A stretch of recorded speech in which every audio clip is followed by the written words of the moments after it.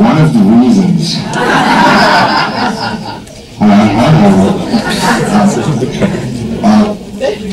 That was one of the main reasons that we wanted to make this movie, was because it felt like it had a very, very classic feel to it, like the Die Hards. Well, of course, you know, this is a movie. This is fiction, and this is a terrorist cell that happens to be North Korean, as opposed to the North Korean government attacking the White House. But you know, there are real threats out there. The White House is the ultimate prize for a terrorist, and the president is the golden goose. He's the golden ring. So everybody's trying to get the president of the United States, and what that would mean to the world. This film happens to be about the unsung heroes that keep the president safe, and that's Jerry's character.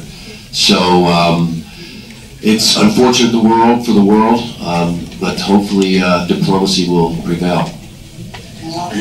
President Bush Sr., I saw it with his wife the other day as well. It looks like they're all getting there eventually.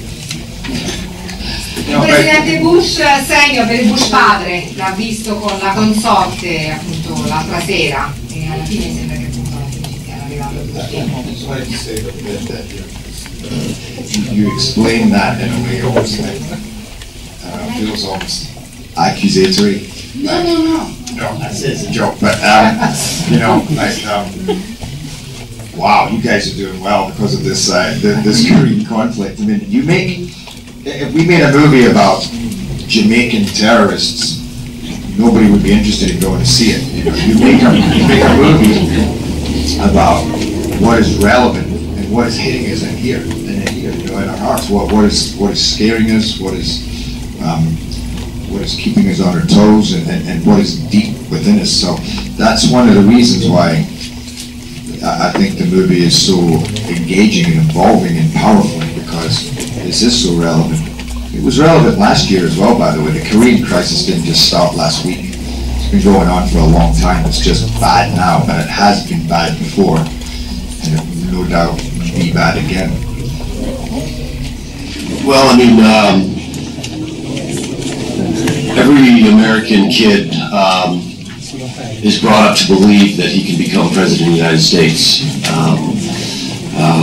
It's sort of every kid's dream, and so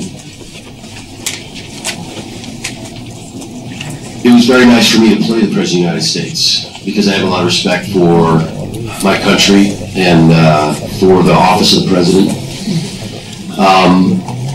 When Antoine first talked to me, he talked to me about the President being young and athletic and energetic, and he talked about JFK, because JFK seemed to embody this youthfulness and charisma and charm, but also a toughness.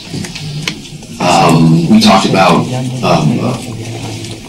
President Barack Obama. He asked me, or we talked about this opening scene, this boxing scene. He wanted the president to be tough so that we could believe that the president could take care of himself in the face of this crisis and still be a leader. So it was an honor to play the president, and that's it.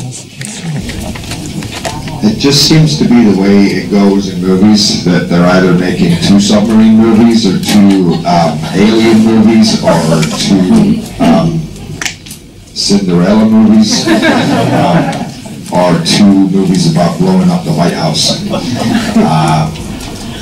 Maybe, again, it refers back to my earlier answer that you make movies about the time that you live in, and the time that we live in right now.